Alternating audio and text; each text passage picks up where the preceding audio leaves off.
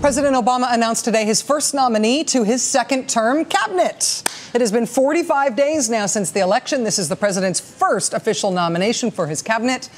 Now, historically speaking, this is rather late. It's taken him longer than President Reagan after he was reelected, longer than President Bush after he was reelected, longer than President Clinton. But today, President Obama did it. He announced today that he wants Senator John Kerry to be his next Secretary of State to replace Hillary Clinton. One of the reasons we may have had this announcement today, as Andrea Mitchell pointed out today, is that the White House finally had the time to deal with this nomination only because Congress cleared the deck. When the Republicans in Congress all decided to give up and go home and submarine their own speaker last night, that unexpectedly left some time for making announcements today.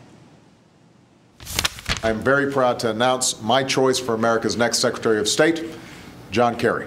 He has earned the respect and trust of his Senate colleagues, Democrats and Republicans. I think it's fair to say that few individuals know as many presidents and prime ministers or grasp our foreign policies as firmly as John Kerry, and this makes him a perfect choice to guide American diplomacy in the years ahead. Now, Senate Republicans are not expected to oppose Senator Kerry's nomination. Republicans were the ones, in fact, who suggested that John Kerry be nominated in the first place, rather than UN Ambassador Susan Rice, who the Republicans did not want in the job and who they pressured into removing her name from consideration for the job.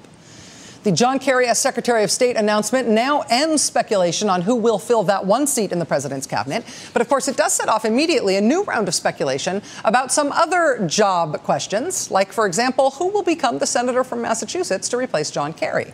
Who gets it on an interim basis, and then who goes on to run in the special election for that seat to hold it on a long-term basis.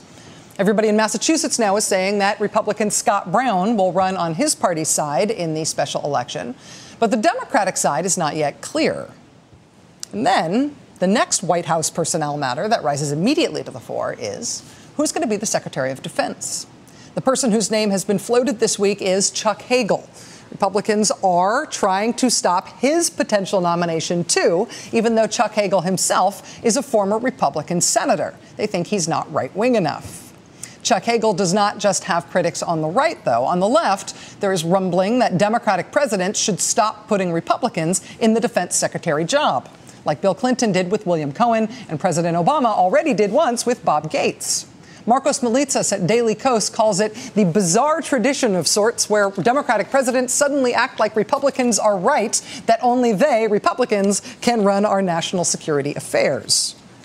So there is general criticism from the left that Democrats should stop bolstering the myth that Republicans are stronger on defense because they're Republicans, and therefore only Republicans should run defense even when a Democrat is president. But there is also this one very specific criticism of Chuck Hagel individually.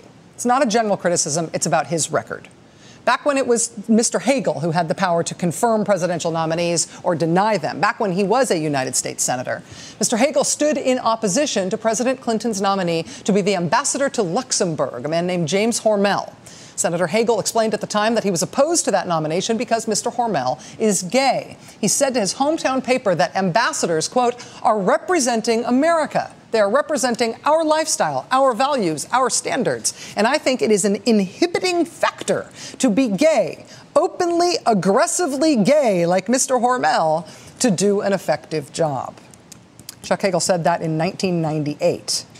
Today, he took it back, releasing a statement to the Washington Post, calling his own words back then insensitive, saying they did not reflect the totality of his views or his public record. He apologized to Mr. Hormel, and he apologized for saying it. He then said he supports, quote, open service, by which I think he means that he's not going to be a creep about don't ask, don't tell if he gets put in charge of the Pentagon, which has just gone through hell and high water to repeal the don't ask, don't tell policy. Thank you very much. We don't know if Chuck Hagel was sorry for his attack on Jim Hormel before that attack might have stopped him from getting the top job at the Pentagon.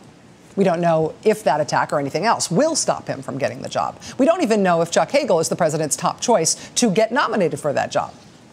It seems like we only got the first nominee for President Obama's new cabinet today because of a meltdown in Congress last night. Let's hope that we don't have to wait for something quite that dramatic before we get the rest of his nominees, too.